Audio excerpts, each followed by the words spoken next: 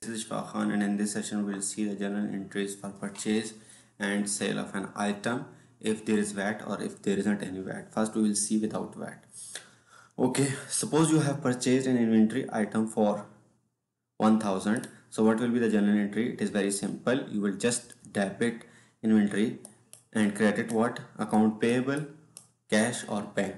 So why this account payable is being credited if you are purchasing on credit? This is your liability, and increase in liability is, if there is increase in liability, what will happen? It will be credit.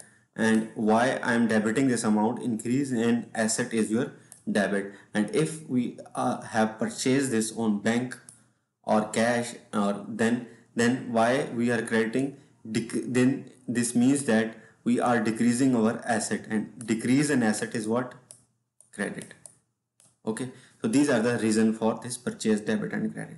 Now let's do the journal entry for sale. So when we will make the journal entry for sale, cash or bank will be debit because this is our asset, and increase in asset is debit. And what will be credit? Revenue will be credit. Why? Because increase in revenue is credit. So that is the reason for debit and credit of this. Okay, we'll make one more entry. If you see, we have sold this item for 15,000. So this item needs to be removed from inventory. So what happens is, now we inventory account is gone. Inventory, from inventory account, this amount, cost of goods sold amount, is gone for this asset. So inventory asset has decreased. So decrease in asset is credit. And what is debit? Cost of goods sold is debit because we have to charge this to P&L. Okay, so to record the expense. So increase in expense is debit. So that is the reason for this. So these are the journal entry for sale and purchase of items without VAT. Now let's consider if there is VAT, what will be the journal entries. Okay, so let's see. Once we will purchase the item, what we will do? We'll debit inventory asset account. The same reason, asset has been increased. And we will also debit VAT input, because this VAT input is your, you can say it as an asset, or this is your contra liability. This is reducing your liability. So once there is decrease in liability, then it is debit. Either way you have to debit it. So we are debiting VAT input due to the two reasons: either it is your refund, then it is an asset, or it is reducing your VAT total liability. So once there is decrease in liability, then it is also debit. That is why we call it contra liability as well. And what is the credit amount? The credit amount is, if it is cash sales, cash purchase, then cash or bank will be credit because this is your asset. For this has been reduced, so that is why credit. Or if you have purchased it on credit, then this is your liability, and increase in liability is also credit. Okay, all right, now what will be the journal entry if we will sell these items? So what will happen when we will sell it? Either we will sell it on bank, on cash, or if we sell on credit. Okay, if we sell it on credit, what will happen? Cash will increase or bank will increase with the total amount of sale plus the VAT amount. Okay, so total amount has increased with this amount, so increase in asset is debit. So this asset can be cash or bank or account receivable. Okay, and similarly, if you see over here, VAT, now what will be the credit? This was the debit amount. Okay, now what will be the credit? Your revenue has increased with 1500. Keep in mind, your revenue has increased with 1500, not 1575. This is your revenue. Increase in revenue is credit. And also VAT output is your liability, and increase in liability is what? Credit. So that is why it is being credited. Okay, and similarly you have to transfer this amount to cost of goods sold, the amount of inventory. So this 1000 you will transfer to cost of goods sold because this has been removed, or it has been gone from your inventory asset.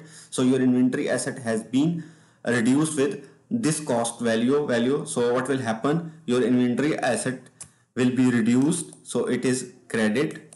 And what will be the debit? Cost of goods sold expense will be debit, so this will, you will charge this to your P&L. So this entry will also be done. So these are the journal entries for sale and purchase with VAT and without VAT. Let's disintegrate this entry and see how this entry works. Let us see it in a more deep way. Okay, so all the entries are done. If you are interested to see it in a more deep way, just you can continue, otherwise it's okay, we have done the journal entries. Okay, now let me see it in a bit more detail. Okay, if you see over here, this 1000, the cash that you have received 1575, this has 1000,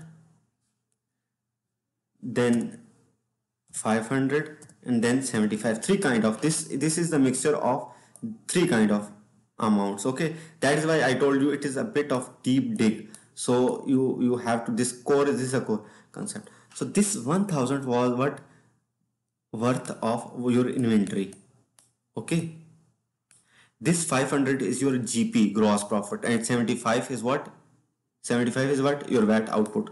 So this is how this total amount is being coming over here. Okay, one more thing that I want to discuss with you is this revenue has two parts. This revenue has two parts.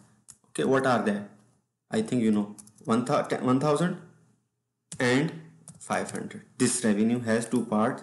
This, just for the sake of understanding, I am doing this. Okay, just if you will disintegrate it, or if you will dig deep, you will see it.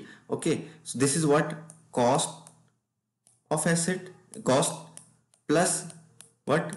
GP, gross profit that you have charged. What is the cost? 1000, and what is the GP? 500. So this is how it is being, you know, the reason, or you can say that if you want, if you are just interested in to zoom in and see more detailed thing, this is the constitute of three values. It has your inventory cost plus GP plus VAT, and this amount, your revenue, the amount that you are getting for the sale amount is of what?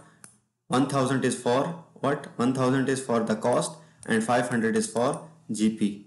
Okay, so once you will make the profit and loss account, you will minus this 1500, you will minus this 1000 from this 1500. This is your revenue, and you will get this 500. Okay, so that was just a deep dig down for you.